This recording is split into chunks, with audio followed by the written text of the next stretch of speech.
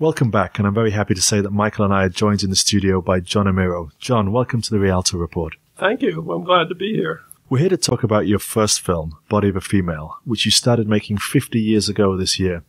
And so can I start with a delicate question? Does it really feel like that long ago? My God, 50 years. No, it does not.